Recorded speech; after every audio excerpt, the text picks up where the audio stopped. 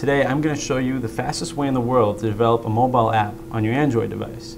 Now you don't have to download anything to your computer to get started, but you do want to download something on your phone so you can test your apps. To get started, you're going to go to ai2.appinventor.mit.edu.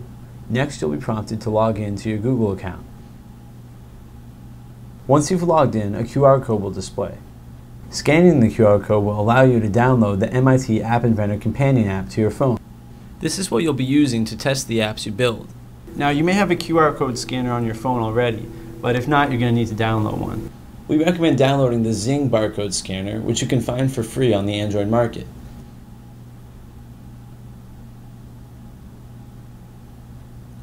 Now you're also going to want to go to your system settings. Then click on the Security tab. Scroll down and make sure that you have the Unknown Sources option enabled on your device.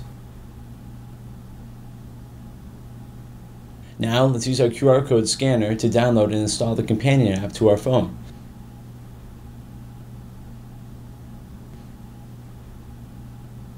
Now that we've downloaded the companion app, let's go ahead and build something. Let's start by creating our first project. Now when we first open our project, it takes us to the Components screen. This is where we control the look and feel of our app. Now click on the Blocks tab. This is where you control the app's functionality. Click Connect to, and then Connect Companion to bring up another QR code.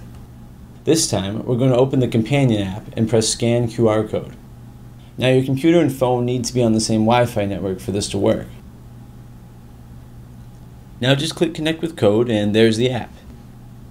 If I make any changes, they'll appear on the designer and on my phone. First, let's add a button. Now let's change the text of the button to Click Me. Let's bring in a text-to-speech component, and we'll look at the blocks. We'll take the button component and place the text-to-speech component inside of it. Now let's add some text to the text-to-speech component.